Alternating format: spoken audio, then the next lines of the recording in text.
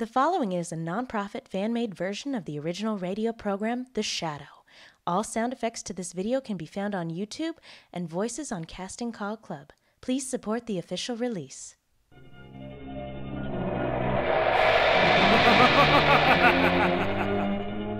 Who knows what evil lurks in the hearts of men? The Shadow knows.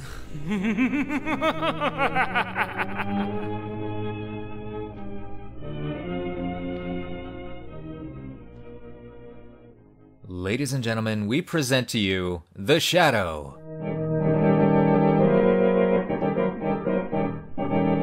The Shadow is a man of mystery who strikes terror in the very souls of sharpsters, lawbreakers, and criminals. The Shadow, Lamont Cranston, a man of wealth, a student of science and a master of other people's minds, devotes his life to righting wrong, protecting the innocent, and punishing the guilty. Cranston is known to the underworld as The Shadow. Never seen, only heard, his true identity is known only to his friend and lovely companion, Margot Lane.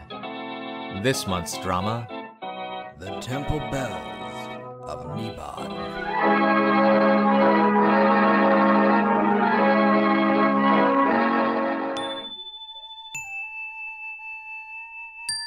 The bells, Shadow. The bells of Neban. They will reveal you. Your third mistake, Saadi. And your last. No, it is your mistake and your last. This is the end of your career as the Shadow.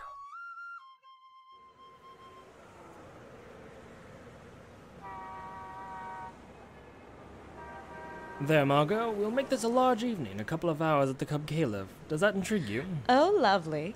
But not too late. I have an appointment at 10 in the morning at the Women's Club. They're trying to get some action on this terrible narcotics situation. Oh, yes, I read about that. Oh, that stuff is being peddled all over town. They found school children using it, the society women.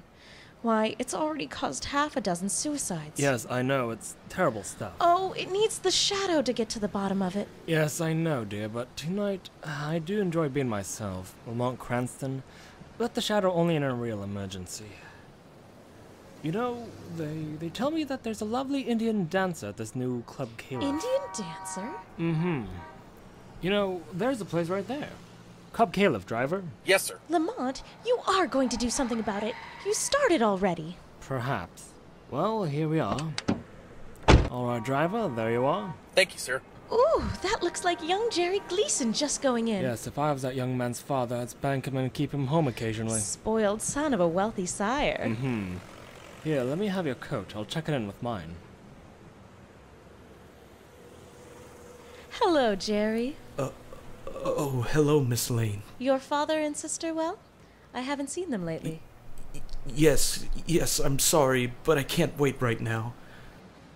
I gotta see someone, and it's important. I'm sorry. But Jerry! Uh-oh? What's the matter with young Gleason? I don't know. He seemed awful upset about something. He doesn't look well either. Pale and shaky. You're right, he doesn't. Something curious about that boy.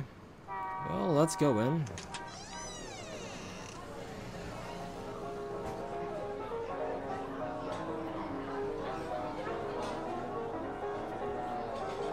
May I show you to a table, sir? We'll take this table by the dancer. Thank you. Oh, there's someone getting up to speak. We seem to be just in time for the attraction. Apparently. Ladies and gentlemen, we take pleasure in presenting this fascinating and beautiful dancer of the Far East, Saadi Belada.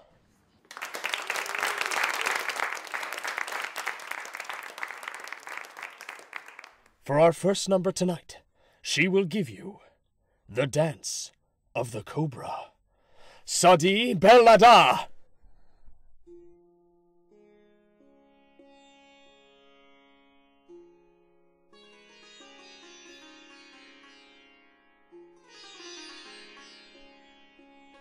Look, isn't she lovely? Yes, real thing too, no Hindu.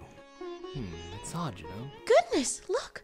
She's taking a snake out of that wicker basket. A live cobra. Oh, heavens. You know, the cobra is connected with the old Indian mystium, the most ancient of magic. See how she quiets the snake, makes him sway to the motion of her hand? Mm-hmm. It's a form of mesmerism. They never improved on that with all our modern psychology.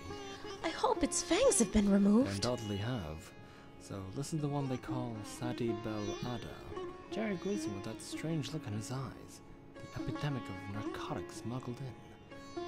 Saadi Belada. Look how graceful she is. She keeps looking over here, Lamont. Yes, he's coming this way. A souvenir for the beautiful Lady Son. Oh, a bracelet. Thank you. Ah, you know the tongue of Mother India, sir. Only enough to make a small prayer. Enough for that, Saadi Belada. It is good sometimes to know a small prayer. In case of an emergency. Yes, you are very wise, sir. In case you meet someone who could destroy you, sir. I see. So long. What did she mean by that? I don't know exactly. Funny sort of thing. She seems to know something about me. I kinda recall where I've seen that face.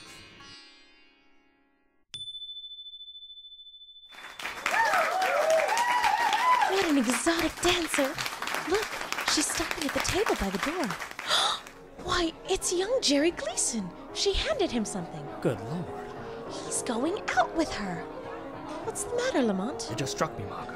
That boy's face, the color of the skin. You mean drugged? Yes, the poppy of India. Oh, but not Jerry Gleason.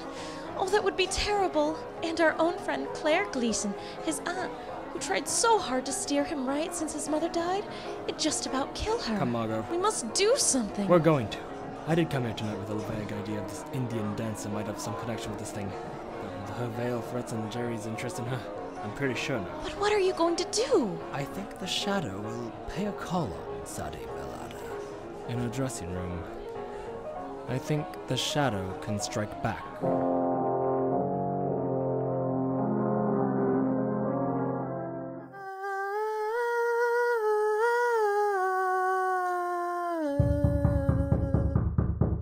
Come in. Saadi, Yes. can anyone hear us in your dressing room? Oh, no. What do you want, Alexis? A message from the captain. What then? Tomorrow is the day. The police are getting closer. We sail tomorrow night at 8. I am not afraid of the police. But there is somebody else I am not sure of about. You took care of Jerry Gleason? I gave him his medicine and sent him home. But you bring him tomorrow night. Do not fear, Alexis. Jerry will be with me when we sail. I have a way to let him know. Good. But the air blows from that window. Close it, Alexis. Yes. Too bad we have to terminate the dreamt success of Saadi Belada and the club Cailif. Yes. But the Americans say business is business, yes? And we still have a small business with the rich papa of Jerry Gleason. No doubt the richest part of our business feats, Saadi. The rich man will pay well. Who laughs? Where are you? Speak! I am here, in the shadow, but I'm afraid you can't see me. Speak, and say who you are. Have you never heard of the shadow? Ah, the shadow. So it is you. Have I not somewhere in the past seen your face and known your name? I think so. Did you enjoy yourself tonight? I warn you, Saadi Belada. Leave the Gleason boy alone. The boy whom you give the evil drug. I have no fear of you, Shadow's Eye. I have a greater power. I hold the power of the temple bells of Neban. Huh?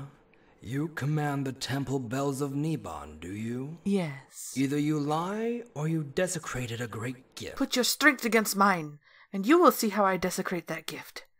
I can cast your little spells aside and make them nothing. I can kill you. Kill me? The shadow, Saadi? Yes, if you dare to come to me again. Will you come? Who would refuse such an invitation, especially made by such a charming lady as yourself? Yes, I will come. And be sure you don't mistake my voice, for when I do, Saadi Belada.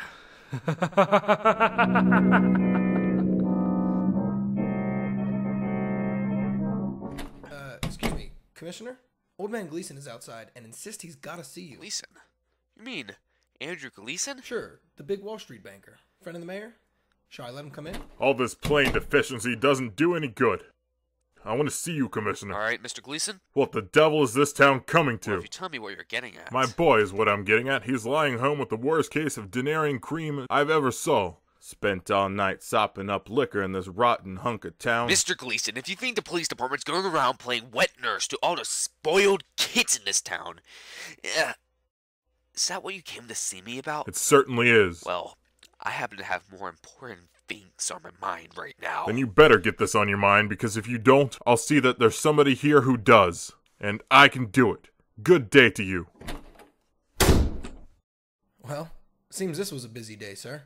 What, with the drunken college boys and millionaires? This is another one of those. Commissioner Weston speaking. Why, you. Don't lose your patience, Commissioner. The Shadow has some information that may help you. Young Jerry Gleason is becoming a drug addict. What? Yes, a victim of this blood drug is being peddled on our streets. It may cost you your job. Are you interested, Commissioner?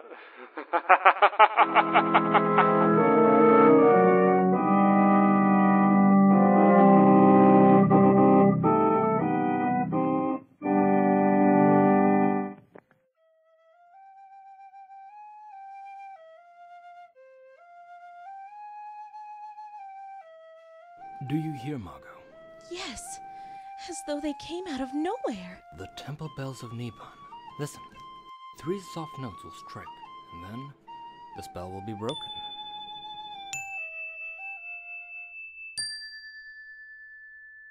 They're gone. But how, Lamont? Here we sit in your apartment, listening to weird temple bells. Where did they come from? How did you do it? Not too difficult, Margot, dear. Those who learn the secret, it's secret based on phenomenal telepathy, combined with the old science of yoga. The same magic which gives the voice to a shadow. That's a very odd, inspiring demonstration. If there should be someone who could command the temple bells of Neban, the shadow will cease to be the shadow. You mean they could see you? Yes. At the last stroke of the bell, I would be only what I am. Lamont Cranston. My magic of invisibility, so to speak, dispelled by this greater power. And you think there is someone with this power? I'm not sure. Years ago in India, a yogi priest, the keeper of the temple bells of the cobras at Delhi, taught me the mysteries. He taught me the mesmeristic trick that the underworld calls invisibility. There was a small girl, his niece, who used to sit and listen, staring up at us with her round, dark eyes. She was very clever. I often wonder what became of her. But the cobras. You don't know the Indian dancer at Club Cailif. I'm not sure, Margot. I'm not sure. Oh, this worries me, Lamont. Aren't you going into dangers too big for you? Don't worry about me, Margot. Worry about the boy and the other poor, miserable wretched toiled in this special drug traffic. Is young Gleason safe? Yes, his father made him go to bed.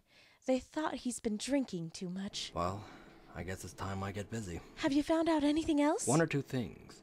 Saadi Belada's dressing room. I found a note signed by Captain Millan on the freighter Alboric Castle. I think there's some connections there. I'm gonna find out.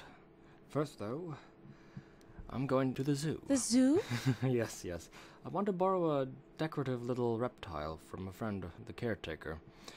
He usually is very blinding. Who opened the door? Look, hanging from the doorknob. A snake. Oh, don't touch it. It's all right. It's a dead one. With a note with it. So, she's not bluffing. She does know who I am. Lamont, I'm frightened for you. What does it say? It says, dead cobras are better playthings than live ones. Was I mistaken? Saadi Belada. Oh, Lamont. Margot, it's a challenge. But the bells of Neban. Oh, I'm afraid the shadow this time will get beyond his... We shall see, Margot. We shall see who is stronger. Saadi and the bells of Neban, or the shadow and a snake.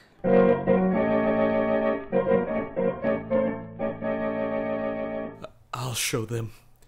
They think they could keep me a prisoner in my own house, putting me to bed as if I was a half-grown kid. But, what's that? Jerry, you hear me? Is it you, Saadi? Yes, my voice in your thoughts. Listen, Jerry. Come to me at the docks where we met before. Your medicine is waiting. Yes. Yes. Go aboard the ship I told you about. The Alboric Castle. You and I, Jerry. Yes. Yes. I am waiting, Jerry. But they've locked me in. Go through the window, Jerry. Come now. Yes, Saadi.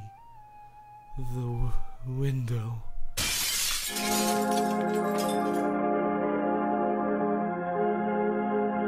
Margot Lane, stand by for orders.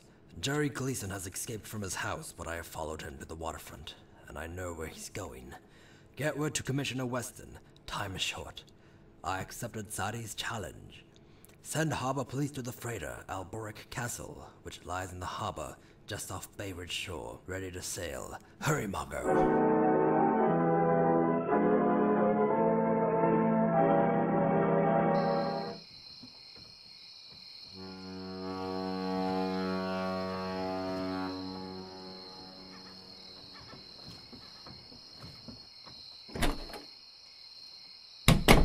It's depressing here in this cabin, Saadi Bell. A little. Why do you tremble, Alexis? I wish we were far at sea. Tomorrow way to Rio. Ah, be patient. There are some notes to leave us to Bagati. Yes. What was that? But there is nothing. Oh, it's you, Captain. Yeah. Are we leaving, Captain? Yes, we're getting on our way now. We got the boys stowed safely below decks. And the rest of the medicine? Yeah, we got rid of that. Well, what was left of it. A nice cleanup for all hands. Not counting this Gleason job, that will nest us another 100,000. Or nothing, I don't know the fix. Whichever the dice rolls. And after that, we leave like kings, without a care, yes? With not even a conscience to bother you. What? Who said that? I did, Captain. Shadow. Oh, so you're the one with your trick ghost talking magic, huh? I'll make a shadow out of you soon enough. That way, Captain. No? Here, lock that door, Alexis. It is locked, Captain Millan. But the portholes... No one can get through those. Not even a shadow. Save your laugh, whoever you are. We got you. You're in this cabin somewhere, and this ship is off for bounds. Laugh that off. I think you've made 3 mistakes, Captain. One too many. Yes? Yes, Captain. But I did not make mistakes, son. That remains to be seen, Saadi Belada. Then you will see. Hand me that wicker basket, Alexis. What are you going to do? Here, Saadi. I call the temple bells of Neban, Captain. The shadow has the power to blind your eyes. A trick he learned in India from Yogi, who was my uncle. But I have a better trick. When the last bell sounds while the sacred cobra dances, you will see the shadow only as a man. Get ready to shoot, Captain. Oh, I'm ready. And now, my cobra, to dance with the bells of Neban. I wouldn't open that basket if I were you, Saadi Belada. You watch my pretty cobra, son. He may find you even before the captain's bullet. You will die just as quickly. Dead cobras are better playthings than live ones. Bismillahirrahmanirrahim. Make your small prayer, son. And now, my pretty one, begin to dance. Be careful, Saadi Bell. The cobra moves towards you. My own pretty cobra. He knows me. You hear the bells, Shadow? The temple bells of Neban. I hear them. When the last bell strikes, we shall see our prisoner. And I'm waiting for that minute. But Saadi, the cobra. Look out! It's going to strike! Alexis, stop it! Quick! Drop that basket over, Alexis! Kill it! Saadi, Saadi. I am dying. I warned you, Saadi Belada. You take credit for this too, do you? No. Saadi should have known it was not her cobra in the wicker basket. It was mine. She's dead. What's that? Who is it? Captain Millan! The police! They're boarding! What? No, please, Captain Millan, you do not shoot. Get them in, men! Open the door! Drop the gun! Out you come. Out! Put braces on both of them, Sergeant. All right. Dope smugglers, kidnappers, and from the looks of it, murderers. This time the police were too smart for you. Oh, decidedly. Huh? Who's that? Thanks for coming, Commissioner. You were very helpful.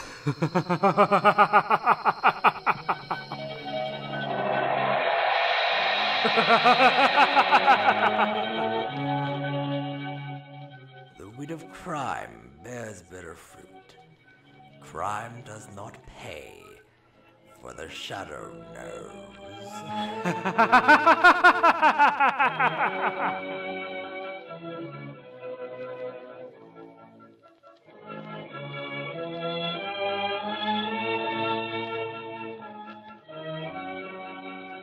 You have been listening to a dramatized version of the many copyrighted stories which appeared in the Shadow magazine and old radio program.